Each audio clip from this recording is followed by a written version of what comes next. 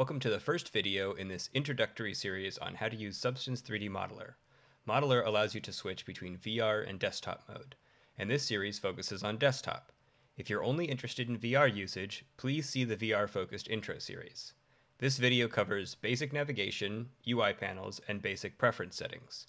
A quick note that Modeler is actively being updated and expanded. The version shown in this video series might look slightly different from the version you're using, but functionality should remain the same.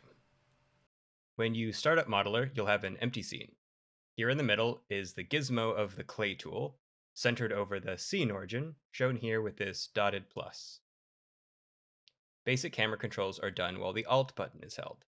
Alt left mouse to rotate, Alt middle mouse to pan, and Alt right mouse to zoom. Alt and mouse scroll wheel also work to zoom. Camera movement will be based off the center of the gizmo if there is no clay placed.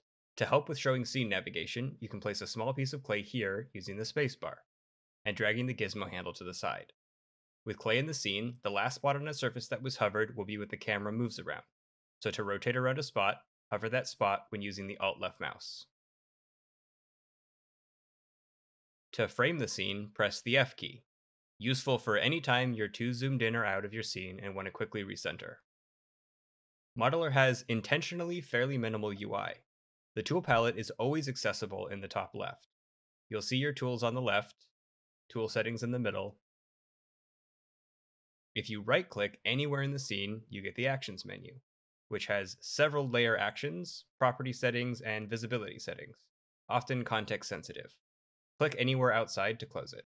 The color picker is always accessible in the top right, and this bottom bar is located at the bottom of the screen, with scene navigation on the left and quick actions on the right. If you want to switch to a left-handed setup, the Preferences menu is located here in the Edit dropdown. It can also be brought up with Ctrl-K. From there, you can change left-handed settings for desktop under Desktop and toggle it here. The UI positioning will flip on the desktop. So for example, the tool palette is off to the right, with tools being on the far right. The Actions menu will try to show up to the other side of your mouse, and the color picker will be on the left. Everything being shown in this series will be from a right-handed setup. So if you're using this left-handed layout, just keep in mind that the location of some UI will be flipped. All your saving and loading options are found here in the File dropdown. Modeler saves out files in the SMOD format. By default, they're saved in your Saves folder of your Adobe Substance 3D Modeler directory, but they can also be saved elsewhere. Modeler has autosave on by default. If Modeler crashes, you can try to load the autosaved file found in your Saves folder in Autosave. If you're working on a large file, your autosave will also be large, so if that isn't something you want, you can toggle it off in the Preferences menu found here. And that will wrap up part 1 in this series on using Modeler on desktop. Next up, in part 2, we'll be covering the basic sculpting tools: clay, erase, smooth, and warp, along with some tool and placement settings.